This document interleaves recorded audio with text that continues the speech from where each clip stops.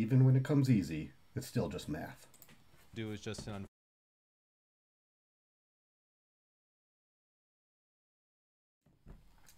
Welcome to An Engineer Reacts.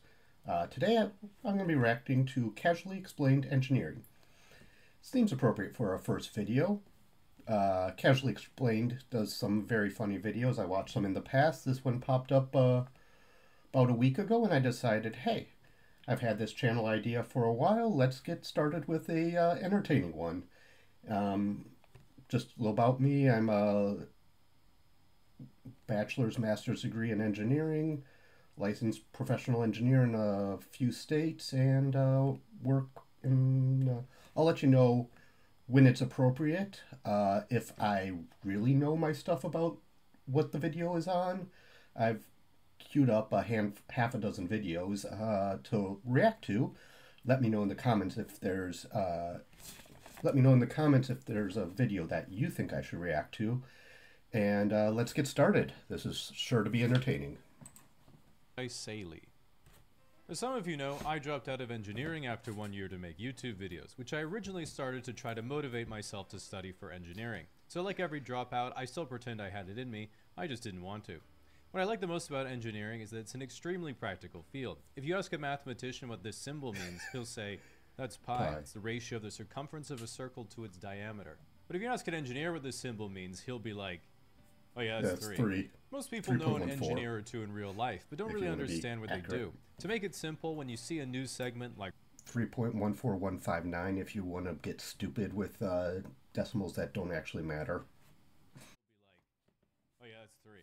Most people know an engineer or two in real life, but don't really understand what they do. To make it simple, when you see a news segment like Russian soldier begs for mercy as Ukrainian grenade drone threatens foxhole, just know that somewhere an engineer is watching with his girlfriend and is pointing at the screen like, yo, I designed that cargo hatch, dude. This is fucking crazy, bro. What a lot of people get wrong is they think that people go into engineering because they like math and science. This is completely wrong. Engineers don't like math and science, they like money. The math and science you have to do is just an unfortunate side effect. Well, everyone starts engineering by thinking, okay, which type... I actually do like science. You'll learn how big of a nerd I am over time. Don't hide it. But math nobody likes, even though I'm really good at it. Ugh. Even when it comes easy, it's still just math. Do is just an unfortunate side effect. Well, everyone starts engineering by thinking, okay, which type of engineering do I want to do? It very quickly and disappointingly becomes, which type of engineering can I still do? In first year, you just take a bunch of STEM classes, but then at a certain point, everyone has a come to Jesus moment where they have to decide between buckling down, working on their study habits, and accepting no sex life, or if they're going to transfer to business. From there, you'll procedurally experience harder and harder courses until you fail one, traumatizing you into majoring in whatever was the last thing you passed. For example, software engineers scrape... So I started as a chemical engineer, and I did not like organic chemistry. And I bounced around. Honestly, signed up for a business major for summer that I didn't actually take any classes before transferring back to another engineering. Yeah, this really tracks. Traumatizing you into majoring in whatever was the last thing you passed. For example, software engineers scrape by linear algebra, but struggle once things start physically existing. Civil engineers scrape by statics, but struggle if anything moves. Mechanical engineers scrape by thermodynamics, but struggle when things they're working on become alive and the laws of physics suddenly stop working. Chemical and electrical engineers barely scrape by organic chemistry and quantum mechanics, then shake hands with each other and agree that the cream rises to the top. No one goes to grad school because they all have a C average. This is traumatizing because if you hear someone say, yes, I have a PhD, usually everyone is like, oh. So I did go to grad school, got my master's in engineering, and my GPA in grad school was significantly higher than my GPA in undergrad. Once again, Casually Explained, nails it.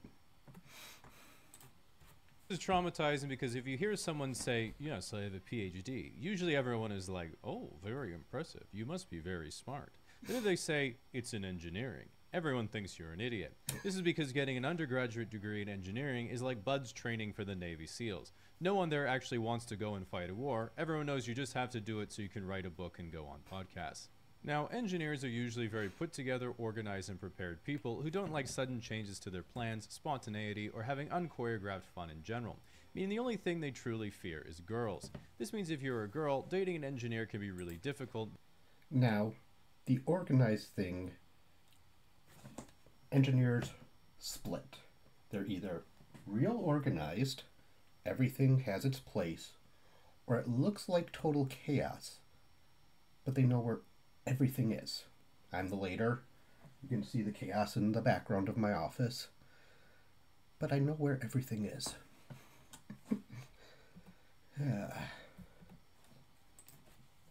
Sorry about all the pauses, but I just think it's really well done. Like sudden changes to their plans, spontaneity, or having unchoreographed fun in general.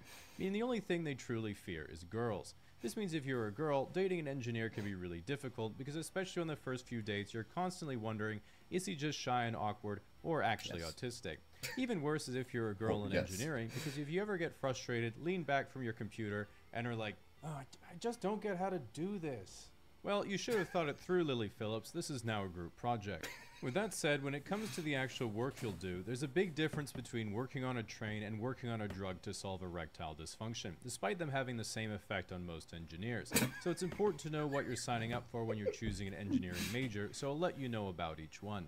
Mechanical engineer means you make bombs. Civil engineer means you make targets. Petroleum engineer means you make money. Chemical engineer means you're a chemist. Being a chemist means you're a cashier at a pharmacy. Do not try to correct your confused family members. They will not understand. Electrical engineer means you know that V equals IR, and the rest you can learn on the job. Materials engineering is just coming up with IRL crafting recipes. Nuclear engineering is trying to explain to everyone for the last 30 years that these are not chimneys. You will be unsuccessful. Software engineering is trying to figure out cooling towers, not chimneys.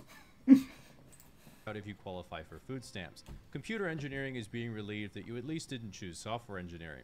Biomedical engineering is when you just can't take it anymore and you need at least one class with a girl in it.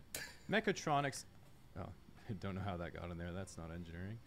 Now, a lot of people are scared to go into engineering because they've heard it's a lot of work. But the good news is if you found a course really hard, you'll feel a lot better when you tell a senior that you got 52% on your final and they're like, yo, congrats. This might cause people to ask the question, wait, so the people designing rockets and planes might not have even understood what they learned in school? Yes. Isn't that a bit worrisome? And not at all. Engineering is about adaptability and problem solving in the real world, not about rote memorization of textbook material. If you're at work and the software says that your design is at risk of... There's a lot of books up there. And that's not even half of what I had. I sold a lot of mine. You don't open them after you get your degree. In problem solving in the real world, not about rote memorization of textbook material. If you're at work and the software says that your design is at risk of structural failure, just double it. That's engineering, baby. Now, the last question you need to ask yourself before... Margins of safety, baby. Margins of safety. Going into engineering is the most important one, which is who do you think would win? The combined power of the military-industrial complex, big pharma, the oil industry, and Wall Street all working together, or the English professor who has to teach the engineering ethics class in first year? Because while engineers have some of the most important jobs in society, they also bear a lot of responsibility for the unintended consequences of their actions. And this is why I feel it's my duty to remind students and new graduates of the only question you need to know the answer to, which is when is it okay to violate your moral principles? Exactly. It has to be at least 6 figures. Now, as someone who dropped out of software engineering, it means I barely scraped by first-year linear algebra and am deeply scared of things that physically exist, which is why I like using an electronic SIM card instead of buying physical ones when I travel. With this video's sponsor, Saley, I could do just... Alright, that was hilarious and pretty accurate. Anybody has any recommendations of other stuff for me to react to? I am open to any suggestions. Just post it in the comments below. And, you know, brand new channel.